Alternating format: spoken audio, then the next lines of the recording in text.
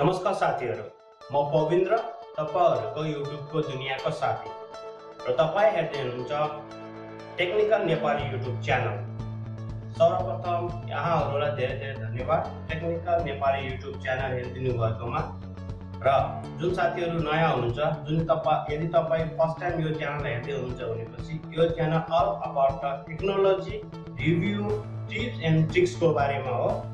र यदि तपाई पनि नयाँ टेक्नोलोजी को बारेमा या ट्रिक्स एन्ड टिप्स को बारेमा सिक्न इच्छुक हुनुहुन्छ भनेपछि do not forget to like and subscribe to my channel.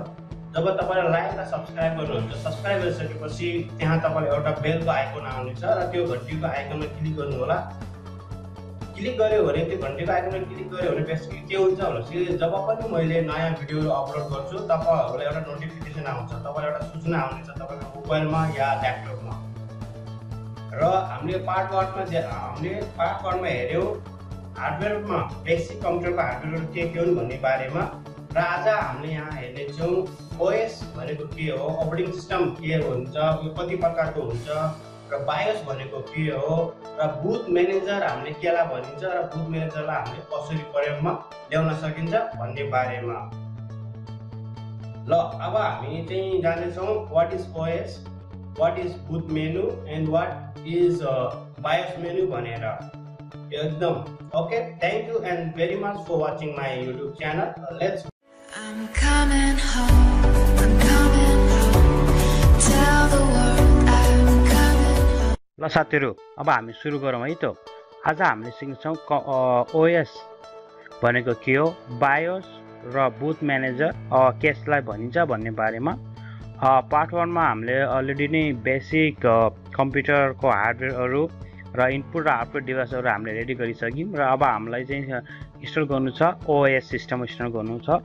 र अब हामी जान्छौं ओएस भनेको के हो भन्ने बारेमा। र जस्तै मैले भने एन्ड अफ दिस भिडियो हामीले चाहिँ एउटा प्रपर इन्स्टल विन्डोज 10 इन्स्टल भएको फुल फंक्सन डेस्कटप हामीले चाहिँ रेडी गर्ने छौं। र अब हामी जाने छौं नेक्स्ट स्टेपमा। लाइक ओएस भनेको के हो, ओएस भनेको एउटा अपरेटिङ सिस्टम हो हैन, एउटा अपरेटिङ सिस्टम हो जसले तपाईको हार्डवेयर तर तपाईको सफ्टवेयरलाई चाहिँ म्यानेज गर्छ। त्यसले चाहिँ एउटा चलाउनको लागि म्यानेज गरिरहेको हुन्छ, त्यसलाई हाम्रो अपरेटिङ सिस्टम भनिन्छ। र अपरेटिङ सिस्टम हाम्रो धेरै प्रकारको हुन्छ, धेरै नै कम्पनीहरु छ। जस्तै माइक्रोसफ्ट कम्पनी छ हामीसँग, माइक्रोसफ्टको विन्डोज एक्सपी देखि लिएर पुरानो विन्डोज 98 देखि लिएर अहिले विन्डोज 10 र अहिले जुन नयाँ भर्जन विन्डोज 10s भन्ने चाहिँ उनीहरुले लन्च गरिसकेको छ। यसको बारेमा म पछि फेरि अन डिटेलली मैले चाहिँ अर्को भिडियो लिएर आउने छु हजुरको सामु। र हामी जस्तै जान्छौं एन्ड्रोइड पनि काइन्ड अपरेटिङ सिस्टम हो, लिनक्स बेस्ड जुन हाम्रो मोबाइलहरुमा चलाउँछौं।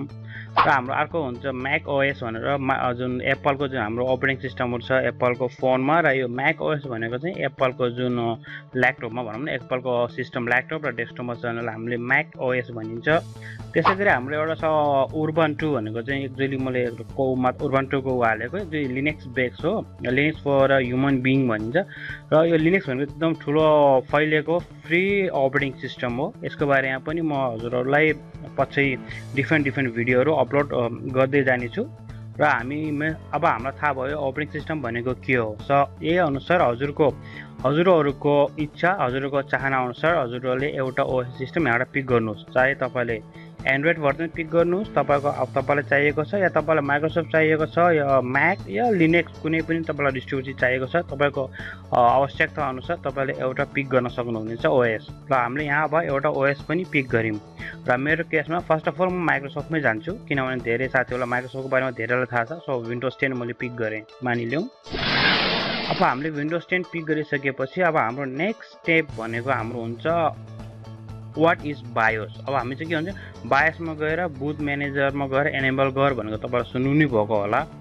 र धेरै जसो साथीहरु त यो नर्मल हो, यो बेसिक भएकोले। तर मेरो भिजन अनुसार चाहिँ म चाहिँ बेसिकबाट नै बिस्तारै माथिसम्म जाने भनेर अनि मैले बिस्तारै नै बेसिकबाटै सुरु गर्न लागिरहेको।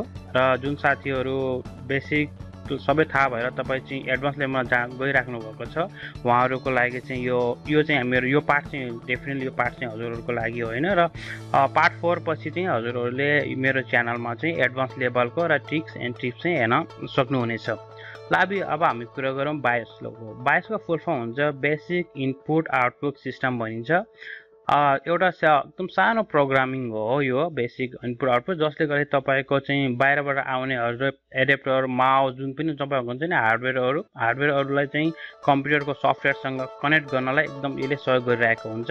र यो बायोस चाहिँ कम्प्युटरको कम्पनी अनुसार डिफ्रेन्ट देख्न सकिन्छ। जस्तै फर इक्जाम्पल मैले हजुरहरूलाई एउटा दिएको छु, यो पुरानो थियो, यो एचपीको हो र यो चाहिँ सामसुङको हो।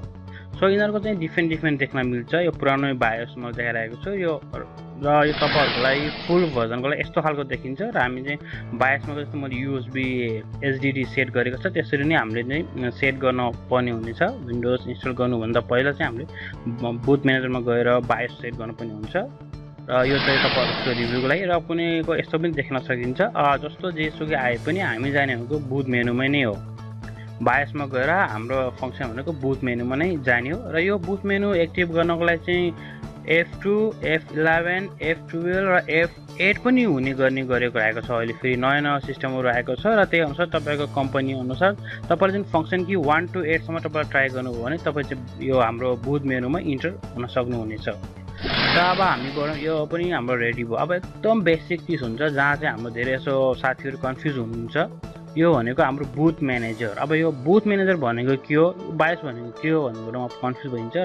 बुट म्यानेजर भनेको विन्डोज बुट म्यानेजर भनिन्छ हामीले एक्चुअली, र सानो एउटा सफ्टवेयर हो जसले चाहिँ बुट म्यानेजर भनिन्छ। किन यो बुट म्यानेजर एउटा भोलम कोड पनि हुन्छ, हामीले भोलम बुट कोड भनिन्छ, जो यसको बिना हाम्रो विन्डोज नै चल्दैन। जुन बुट म्यानेजर सक्यो भने हाम्रो विन्डोजले कामै गर्दैन। तपाईँ जत्रोसुकै विन्डोज इन्स्टल गर्नु तपाईँको बुट मेनु क्र्यास भयो भने तपाईँको विन्डोजै चल्दैन, तर बायोस चाहिँ एक्टिभ भएको हुन्छ। सो यो बुट म्यानेजर भनेको एउटा एकदम सानो पार्ट हो, एकदम सानो पार्ट हुन्छ। यो कस्तो हुन्छ भने म देखाउने छु। यो चाहिँ विन्डोज 10 मा चाहिँ यस्तो देखाउँछ, विन्डोज 8 को हो। विन्डोज 8 मा चाहिँ यस्तो देखाउँछ यसले भनेपछि। विन्डोज 7 देखि तलकोलाई चाहिँ विन्डोज 7 मा चाहिँ यस्तो देखाउँछ, र विन्डोज एक्सपी त अब धेरै जस्तो युज गरिँदैन, विन्डोज एक्सपीमा डिफ्रेन्ट देखाउँछ, र विन्डोज 10 मा र उसमा चाहिँ डिफ्रेन्ट तरिकाले देखाउँछ। म तपाईँहरूलाई फुल स्क्रिन देखाउन गइरहेको छु। यो भनेको विन्डोज 7 मा यस्तो देखाउँछ हाम्रो बायोस भनेको, सरी बुट म्यानेजर भनेको हाम्रो यस्तो देखाउँथ्यो। र हामीले चाहिँ कुन चाहिँ बुट गर्ने हो, जस्तै विन्डोज 7 या विन्डोज 8 या मैले चाहिँ विन्डोज रिकभर गर्ने हो भनेर सेट गरेपछि अनि हामीले बुट गर्न सकिन्छ। र यो चाहिँ विन्डोज 8 देखि माथि चाहिँ विन्डोज 10 सम्म चाहिँ हाम्रो बायोस मेनु चाहिँ यस्तो कारको देखिन्छ। र तपाईँले चाहिँ चुज गरेर कुन चाहिँ हजुरलाई बुट गर्न मन लाग्छ त्यही अनुसार हजुरले बुट गर्न सक्नुहुनेछ। सो हामीले आज सिक्यौँ ओएस भनेको के हो, बायोस भनेको के हो, र बुट म्यानेजर भनेको के हो भन्ने बारेमा। र हामी अर्को भिडियोमा डाइरेक्ट विन्डोज 10 इन्स्टल गर्नेछौँ र विन्डोज 10 कसरी इन्स्टल गर्ने भन्ने बारेमा म तपाईँहरूलाई सिकाउन गइरहेको छु। यहाँहरूलाई धेरै धन्यवाद यो भिडियो हेरिदिनु भएकोमा।